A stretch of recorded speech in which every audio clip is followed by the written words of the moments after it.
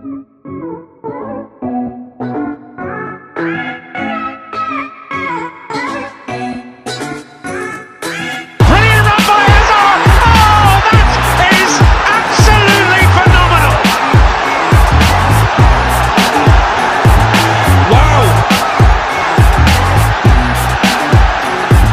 player in the Premier League.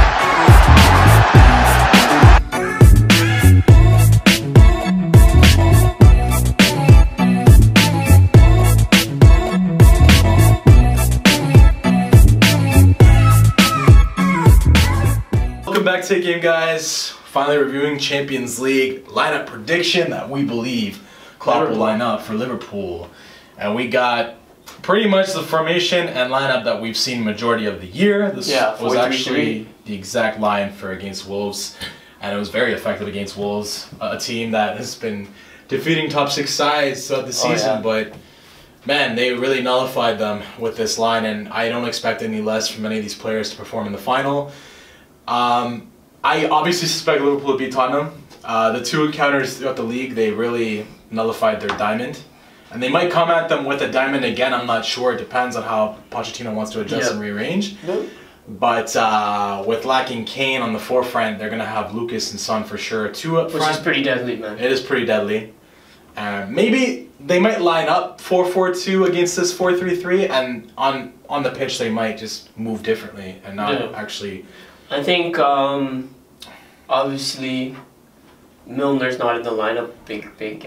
We had to make a big decision. Yeah, Milner or Henderson. We went because he's captain. Yeah, and he has been there. It's pretty close to the team that was against Barcelona and made the crazy comeback 4-0, except for Origi was in here. Yeah, and Milner was and Milner was in for Wijnaldum. But Wijnaldum's been playing very well, so he gets into the final. He does. Fabinho, very pivotal. Has to CDM for sure. He was on a yellow card. Got a yellow card pretty much 10 minutes into that Barcelona game.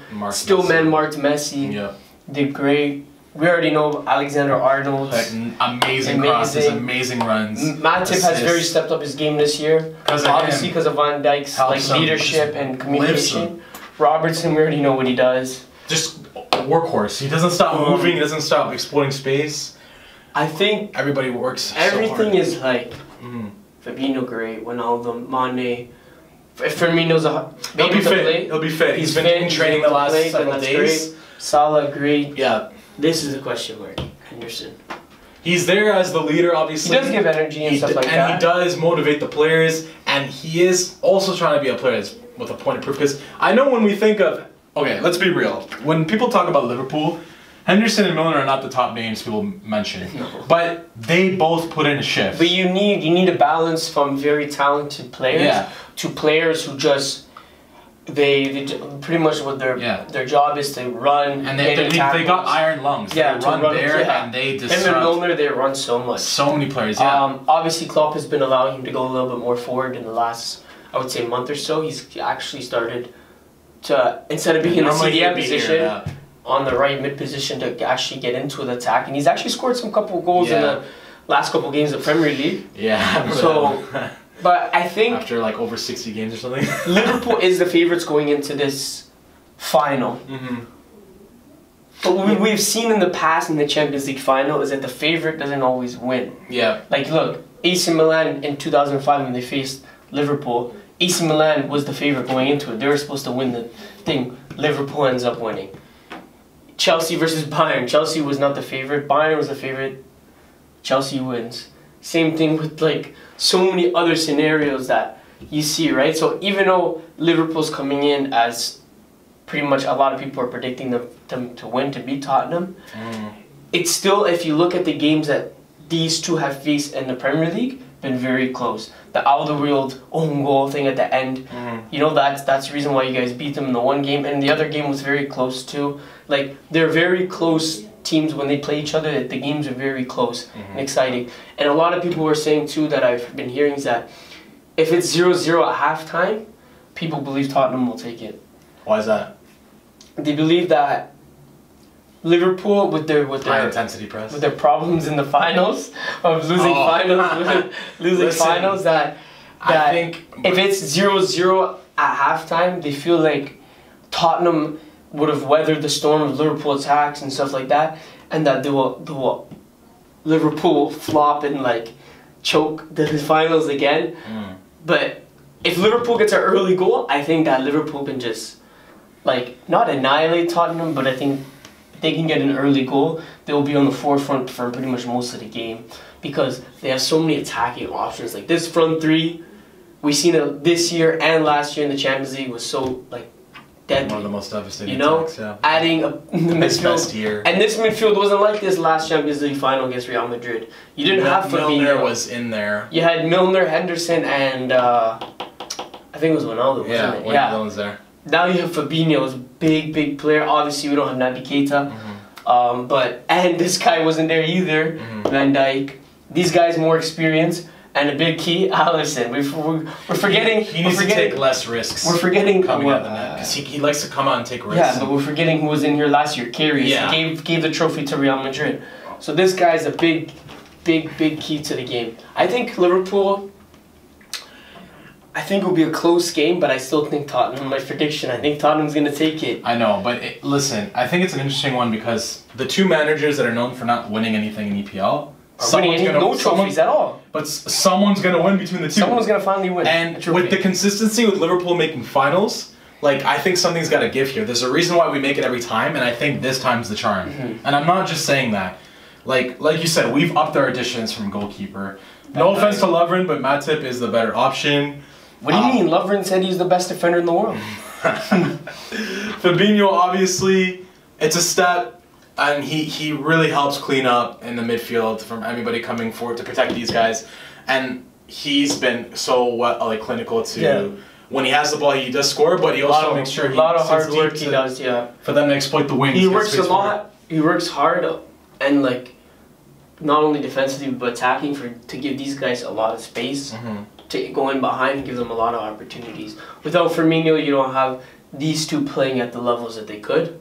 Obviously, Origi has come on and played very well, but this guy is key to your attack.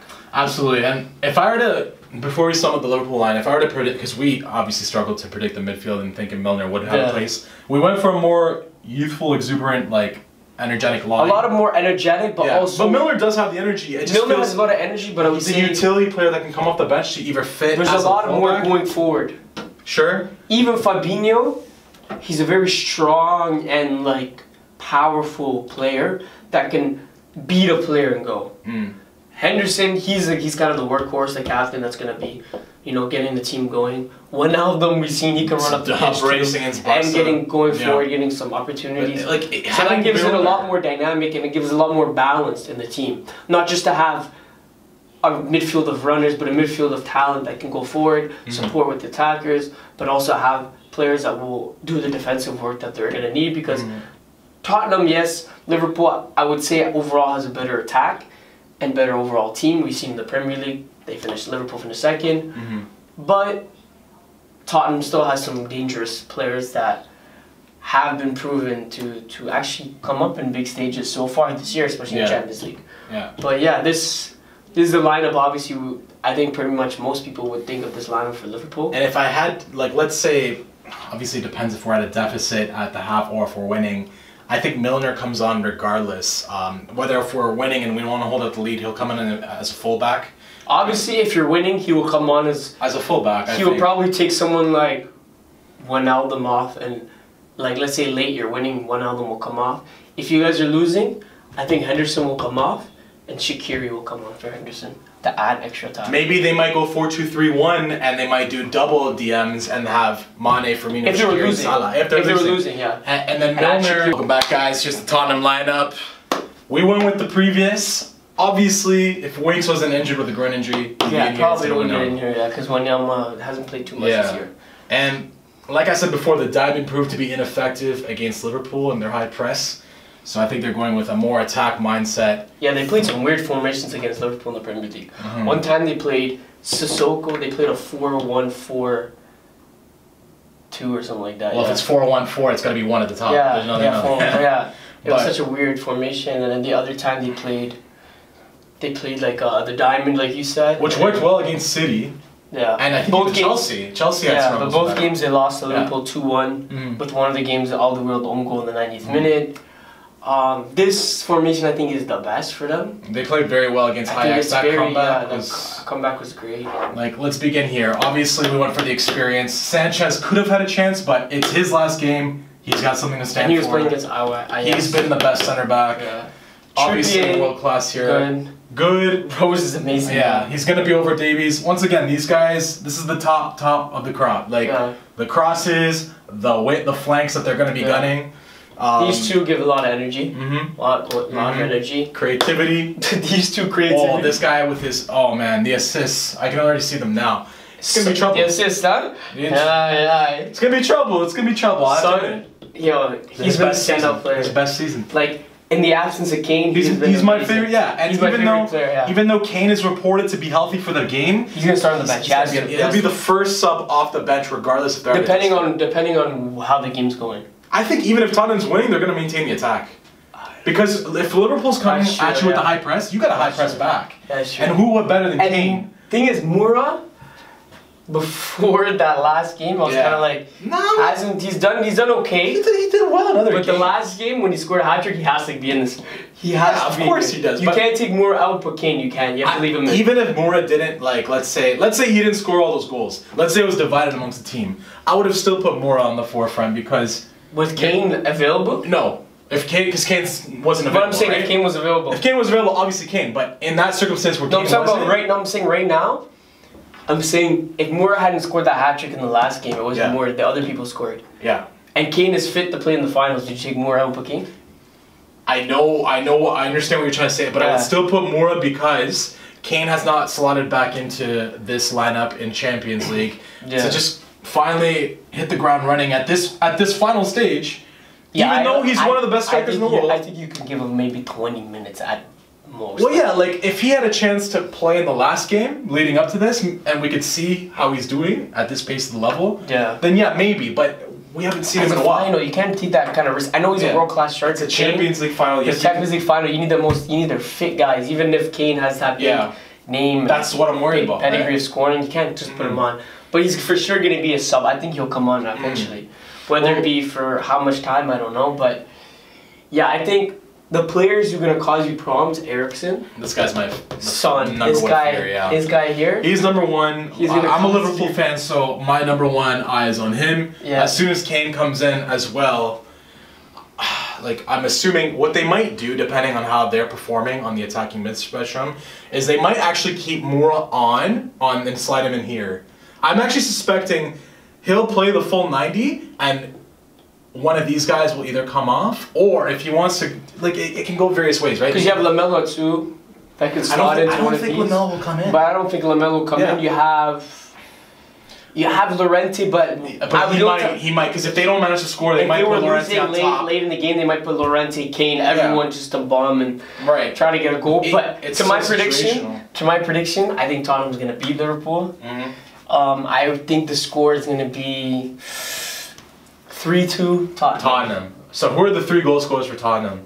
Son, 2 goals. And I think Eriksen 1. Eriksen 1. Okay. And who assists those? Assists, I don't know. But Liverpool, people are going to score for Liverpool. I think Mane has a goal. Mane has a goal for sure. And I think Wijnaldum has a goal. Wijnaldum, wow, not even Salah. Okay. Yeah. Okay, well, I actually think it'll be a 2-1 victory for Liverpool. I give the 1 goal to Son. I see Kane coming in later and being nullified after being out for so long and not keeping up with the pace. I think Kane will come in at the end. And I don't think he'll score. I really do believe that. I think Fabinho will do also a great job nullifying Ali. But once again, these flanks here, we will have the largest struggle actually marking these guys and making sure that they don't have so much space. Because these two are very creative. And they can take shots outside the box. He likes getting in behind a lot. He likes coming short to collect. He likes going everywhere. But with these guys that fear the most, like, they can... It doesn't matter how well you defend, they can take shots. Running in behind. Right, but like, imagine you know, a VVD, obviously, he's such a colossal. Yeah, but Son defender. are actually gonna shoot from far. Too. That's what I'm saying. Like, you can defend it all out, and if they shoot on the box and they get something, like, there's nothing you can do about that. Yeah. And there could be screamers like that. Where Sissoko too, huh?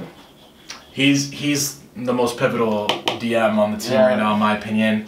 Dyer has lost a bit of my hope. Winks obviously out of the picture. Like, this has to be. Oh man, this is the key area. Yeah, they have to step up. But Liverpool, I'm saying, they're gonna look at this and be like, okay, we're stronger in this area. Yeah, they do have better DMs here, and I do think that Firmino will deliberately tuck back right in between in the here, space, in the space, right? yeah. And he'll try to attract either Alderweireld or Vertonghen so that Salah or Mane can come through the off shoulder or channels. Yeah. Because these guys are going to be gunning it constantly, and they're going to try to be high pressing as much as Liverpool to get those goals. And I know they're going to. Just from the start, like Liverpool, they want that first goal. And Rose is pretty good too. Yeah. These two get crosses in. Mm-hmm. But the question mark too, Lloris, like you're saying, Alisson takes some chances sometimes. Lloris is less risky. He does take, but less than Alisson. Yeah, but he still has. Sometimes he makes a mistake. Well, we saw it last year. Yeah. For the World Cup final, that goal that he I know. And that was an important final. This is no different. If there's a second most important final, it's Champions League, right? Yeah. So he has mistakes in him, but he's got to be focused. And also, both managers haven't won something, so this game is both. One of the managers is going away to win something. Yeah, it's gonna be either way. Oh man! And Tottenham fans could be the first real trophy in their cabinet, apart from Harry Kane's Golden Boot. But if they win it, like Arsenal fans is, DT's gonna be hard for you guys, huh? DT from Arsenal Fan TV is gonna be flagged to the moon. He said, "You can't win the Champions League before Arsenal does, that will just end up in a heartbreak." They'll be the second London team to win it. Yeah. Obviously Chelsea. Good on Chelsea for that one. Yeah, first off. But guys, let us know your predictions, any comments you want to make about the game, and what you expect the outcome to be in the final score. Leave it down below. Smash that like button if you enjoyed this analysis, and be sure to check us out next time for Transfer Talk in June.